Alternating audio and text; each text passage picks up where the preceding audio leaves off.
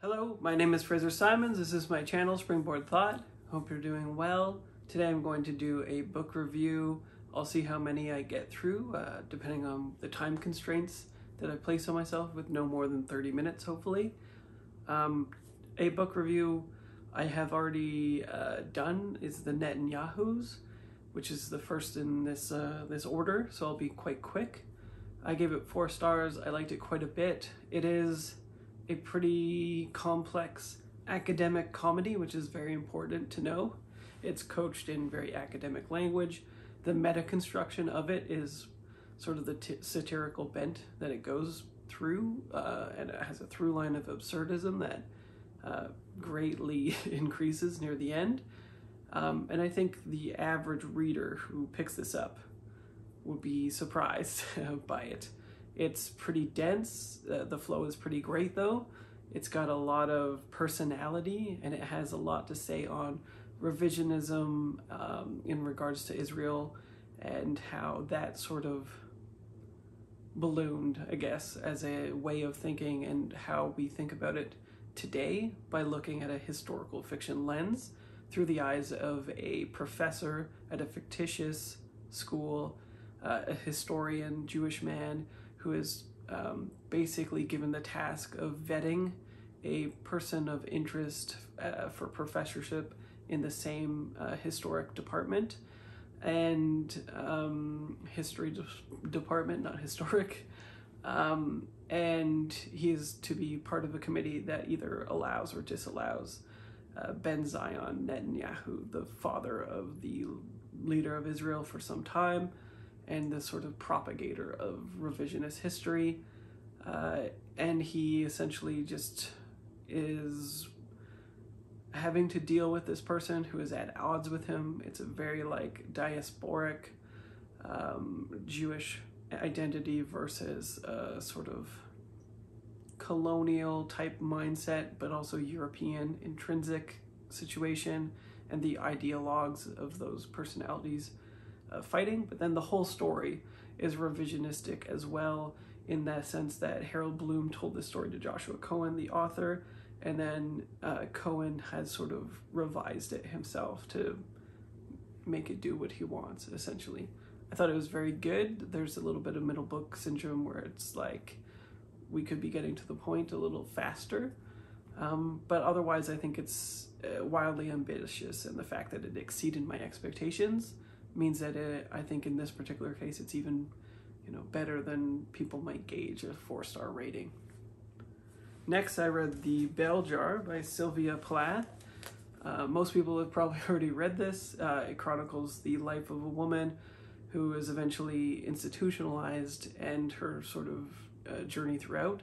It's a cornerstone feminist text. It is a queer reading text in the case of people not knowing if the woman is expressly a lesbian or bi, I suppose, as well, because she has so much internalized misogyny and patriarchal notions that she regularly has to push down her identity or aspects of her identity in nearly every interaction that she has.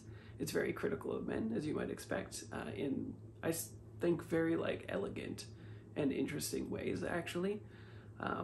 It has great prose, fantastic, I would say. The character work is great. It's more complex than I was even expecting. It exceeded my expectations at 4 stars. And it is quite short, doesn't overstay its welcome. The ending is absolutely perfect. I think that's all I've got to say about it, really. So, The Bell Jar is well known. I recommend it. And I'm glad that I finally was able to get to it. Next is going to be The Lathe of Heaven by Ursula K. Guin.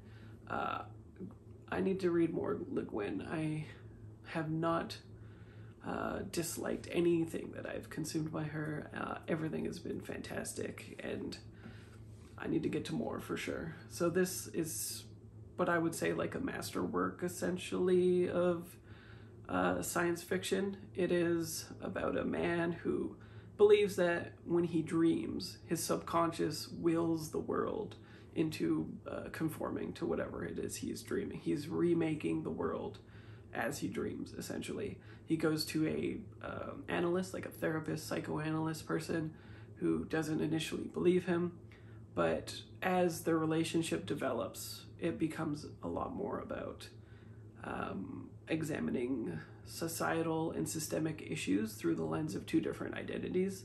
And more terrifying, at least for me, I identified very much with its examination of an identity that had to be presented with an opportunity that could kind of like corrupt them, essentially, and what that does to a person. Also, the notion of people not being wholly aware of who they are, what they're capable of, without the lens of another gaze on them. And it's just a very interesting, and I could see why it's like a sort of cornerstone work. It's definitely dated in some aspects, and I think people sometimes shelve it as like dystopian in some ways, but that it examines the human condition. It examines sort of through a technological lens the human experience, the nature of humanity, and sort of the nature of our modernity and selves being molded by the societal constructs that we have developed. And so in that sense, I think it will be an eternal work in which it can convey something. As I said, it still is quite dated in some aspects of it, but it's definitely a fast read, easy to consume, great dialogue. In contrasting this to Do Androids Dream of Electric Sheep, for instance, the prose work and thematic work is just completely on point and excellent. Next, I consumed Olga Dies Dreamin' by Xochitl Gonzalez. I consumed this on audio as well. The narration was quite good, for people wondering.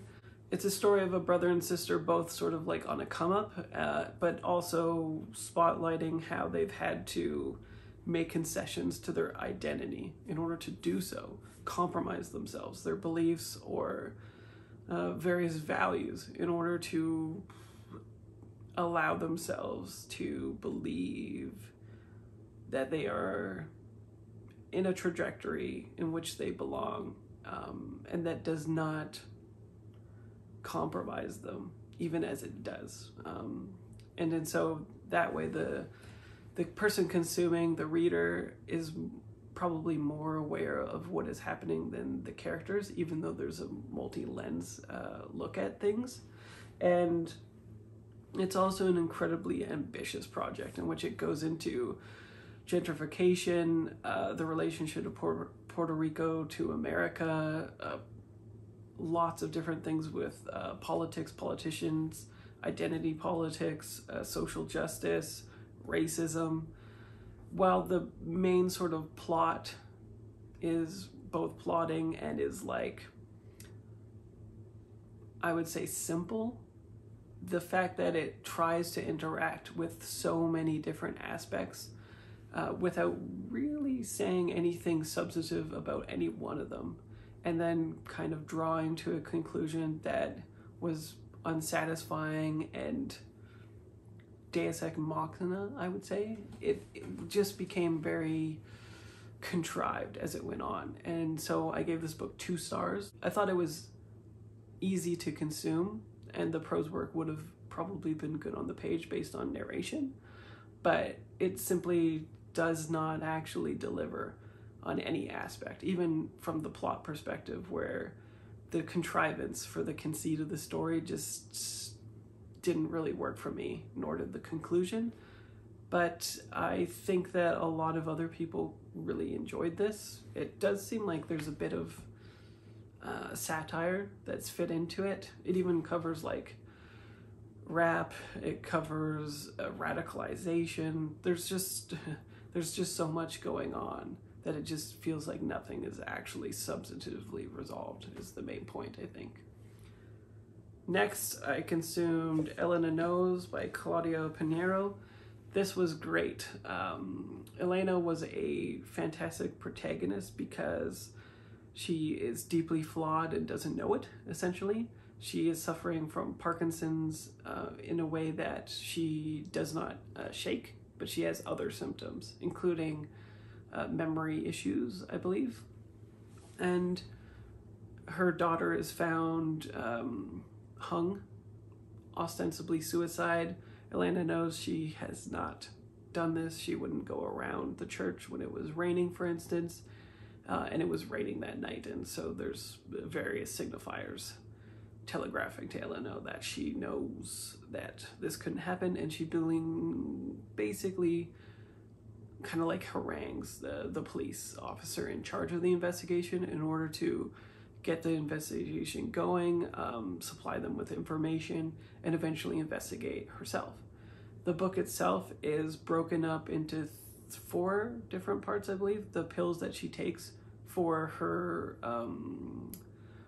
diseases, symptoms to be alleviated, but it also is a dual timeline narrative too, I would say, in which each chapter more or less, if I remember correctly, delves back into her history with her daughter and predominantly highlights the issues of her health to everybody as well. It was extremely elucidating in that, and also is very big at positing feminist and social justice issues through the lens of disability. And I don't know about you, but in Argentina, I know nothing about any of these issues. So it was very elucidating, but it seems like something that would track to Western culture, especially America's healthcare system, though I couldn't be sure of that living in Canada. So it's very interesting because it couples this sort of like loose genre expectation thing about the murder, and then completely subverts it with the actual individual doing the investigation, but then also subverts expectations in the fact that like where the story actually goes is surprising and not exactly conforming to genre expectations. So in probably every respect, it's subversive in some way or another. The prose are interesting. I gave it 4 stars, not 5, mainly because I did not like the actual structure, like how the paragraphs were formulated. I think I kind of understood where she was going with the formulation, but it made it dense in a way that I didn't think was very productive for the person consuming the book. I think it might have been trying to lump together scenes, thoughts, feelings into a jumble to sort of simulate Elena's thinking, perhaps. But when I examined the paragraphs to see if that was the case, where it was broken up and where it wasn't, seemed to not be consistent either. And so if that's not the case, then it was just structured in such a way as to be obtuse for no reason, which I disliked even more. So either way, I would say that knocked me out of the flow state more often and became the most annoying front, I guess, that I had with the book, whereas everything else about it I quite enjoyed, including how flawed every single character is. There's an examination of dogma in religion and the other elements that I mentioned, social justice, disability. It's surprisingly intersectional, gets a lot done in a short amount of time, very quick read, good stuff. Next, I consumed In by Will McPhail. I returned this to the library, but it's very quick. It's a graphic novel. I gave it 5 stars. Actually, Shelley Swearingen told me about this book, and I'm very grateful for that because it was fantastic. It's about a millennial who ostensibly like has lost his feeling, like he's sort of completely disassociated, maybe is the right word, and he keeps putting himself through semi-hilarious, semi-sad situations in which he thinks it would provoke feeling in him, like testing his the parameters of which will cause emotion in him, and he eventually navigates to certain characters that do provoke emotions into him. And when that happens, the graphic novel shifts into actual color instead of sort of like monotone. And I found it really surprisingly effective, wildly funny. Like millennial humor for sure, but it just completely worked on me. There's a lot of play on words. There's a lot of like sort of in-jokes, building an ecosystem of referential material, very millennial stuff essentially. And I liked the artwork. People's eyes kind of looked freaky in this book. So I thought it was going to be like a horror story or something, but it's not.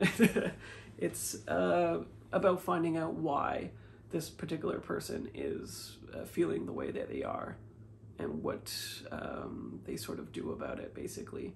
It's very simple, it's very quick, the plot is excellent, the revelation's very good, and I like the artwork quite a bit, but the highlight, I think, is the humor.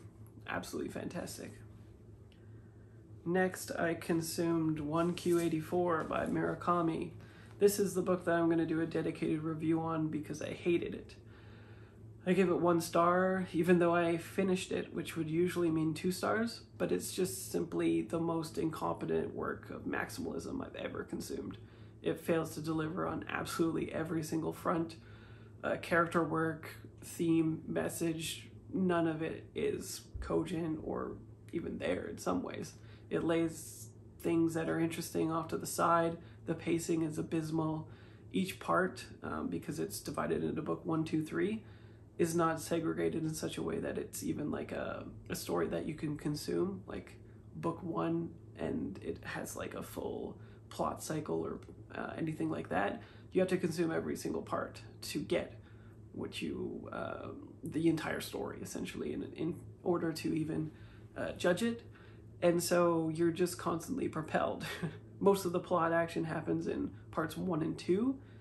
3/4 of every single character is through a passive lens, more passive than you could possibly imagine. Like, in some cases, physically inactive for 3/4 of a book. And what it's about, kind of, without spoilers, is 2 characters. Tango, who is a writer, is tasked with rewriting a story while keeping it sort of ethos, I guess, from a young woman who submitted a story that could have been very good, and they sort of collude in order to rewrite the story and submit it for acclaim, basically. On the other hand, there's a woman who is a contract killer, essentially, who only targets men who hurt women, and she ostensibly, at the very beginning, this is not a spoiler, slips into an alternate reality, perhaps, while things wildly get more contrived and different as that goes on. And eventually their paths converge, their stories and histories are divulged in sort of bite-sized granular details. As you can imagine, Murakami has done this in a very surrealistic, dreamlike quality way. But again, I think it fails on all fronts, so I don't want to talk about it too much because I don't even think it's worth your time. I don't think it's worth anyone's time. Next, I consumed Nervous Conditions by Tsitsi Danarangma, and this was a 4-star read. I don't have too much to say about it. It's coming of age, feminism, intersections in Zimbabwe. I think it's like a cornerstone, maybe like a classic type thing, or a modern classic for Zimbabwean, hopefully that's the right term, lit. And I believe it's sort of like prophetic in sort of galvanizing women to try to garner more rights there. But it is about a girl who is really intelligent, very smart, comes from poverty, and is trying to get to school actually just pay for fees and get there, just be able to take some classes. That's all she wants, essentially. And because she comes from poverty, the son is favored instead. They don't have the money in order to do this. And she conspired along with another individual to essentially get the fees in a kind of underhanded way, but kind of a brilliant way, to be honest, and get school, get to school and be able to continue her work. But it's more about the coming of age angle of it, as well as just showcasing exactly what that sort of culture is like, and also the really strong injustice that she suffers, and is obviously analogous to all the women in the country at the time. So I think it does exactly what it sets out to do, but the prose work is really stand out. I remember this was narrated phenomenally. Every character was really distinct and had a really interesting personality. The prose work was phenomenal because generally you can tell in a narration if prose work is singular, because narration tends to like tramp down prose work, I would say. Like it smooths it out, unless the narrator is really phenomenal, but typically I think that's true. And in this one, it just had a lot of personality and came through regardless with absolutely everything. So I thought it was just really phenomenal. Then I read Time as a Mother, also narrated by Ocean Vuong. This was absolutely amazing. I don't know what to say about it, really. I don't know much about poetry, so I wouldn't take what I take away from it unless maybe you're a complete layman to poetry as well. I don't really connect with his stuff on the page. I already know this about me from consuming his other work, but I do really resonate with his spoken word. So I gave this a shot on narration, and it was just absolutely phenomenal. There was a couple that kind of missed the mark, but I don't know if that's because I just didn't know what he was going for, or if I missed it, or if it was a craft level thing. I just don't know how to evaluate poetic prose or poetry itself, especially through narration and not on the page. So all I can really say is that my 4 out of 5 stars is like more how normal Goodreads people, I guess, rate it, where it's just like an approximation of enjoyment, meaning it wasn't completely awesome all of the time, but it had some of the highest highs that I've experienced with his work before, and not some of the lowest lows, but it still exceeded my expectations, which were quite high because I've consumed his stuff before. So next I consumed Rue by Kim Thuy. I gave this 4 stars. I read E.M., the novel that she wrote last year, I think, longlisted on the Giller Prize, so maybe the year before that then. I thought it was absolutely phenomenal. This is in the same vein. It's Vietnamese, she's Canadian, Vietnamese, French, and I believe writes originally in French and then translated herself into English. Fairly certain, not 100% sure. It's phenomenal stuff. I describe her stuff as like vignettes that are sort of like photographs of like wartime photography that kind of like come alive into short scenes. That's how the vignettes sort of feel. They get across really vivid sensory details as well as imagery, and then sort of flit away and construct like another photographic image thing, vignette. It's hard to explain, but it's very effective. I really like her writing. It's very poetic. So some people won't like the sort of flowery language and prose. I gave this 4 stars. It still exceeded my expectations from what was said at the beginning of the book. I do think M is the superior book, which kind of makes sense because it's the iteration of this process, presumably. But excellent stuff. It covers mostly, I don't know if it's inserting her memories or not, but it covers a young girl in Vietnam who has like basically is remembering cultural moments for her, and how that culture sort of differs from ostensibly Canada now, but who knows. And the spotlighting, I guess, of different cultural moments was really fascinating. There's a lot of different ritualistic practices and daily life that obviously differs quite a bit. There's some stuff about the war, people remembering the war. Her grandmother is very present, but because of the vignettes and the flitting nature of it.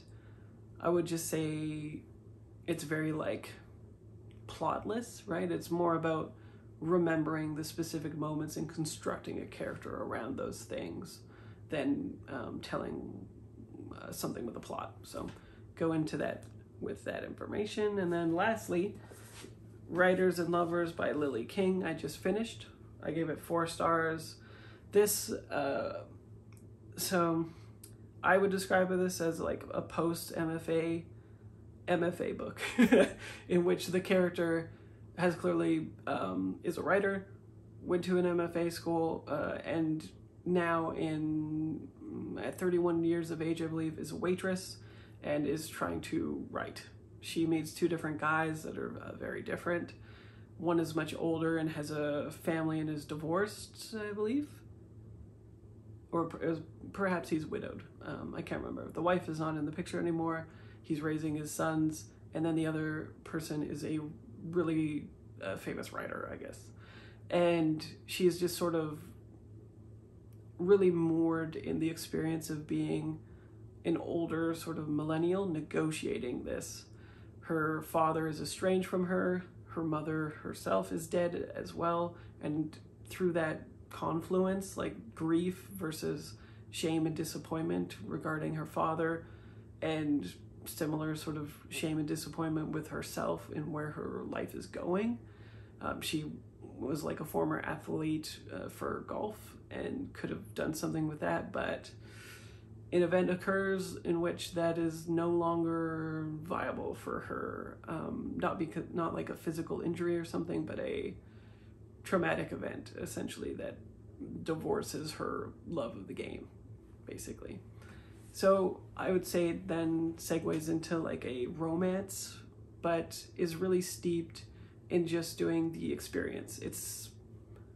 It does have somewhat of a plot. I mean, will she end up with one of these guys? Maybe, you know. Is she gonna finish her book? Is she gonna publish the book? These are questions that are natural in the book, but don't feel too predominant in terms of spotlight. It's more about her thoughts and feelings towards a similar sort of ecosystem of referential material, like I mentioned before with millennial fiction.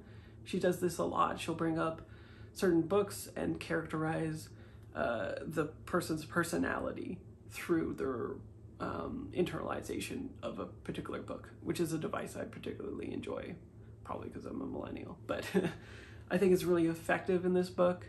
I do feel it meanders somewhat, but when it does hit its stride and it's sort of dwelling in verisimilitude that makes it feel like it validates this sort of experience and kind of conveys a sort of poetic human malaise and experience, it's absolutely phenomenal at it.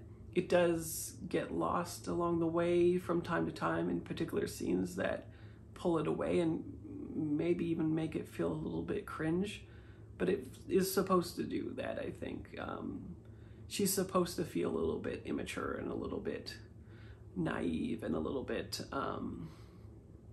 get over it and do the thing kind of thing, ingrained in it.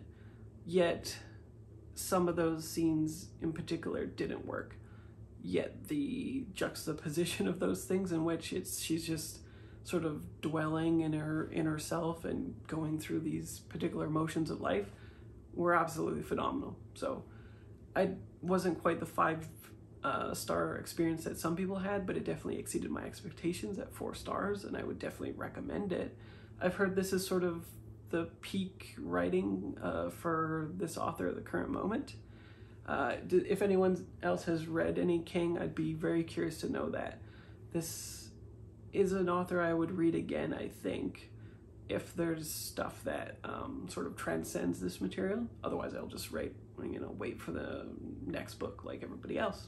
And that's it. That's my week in reading. I will see you next video. As usual, feel free to comment. Let me know if you've read any of these books, what you think of them.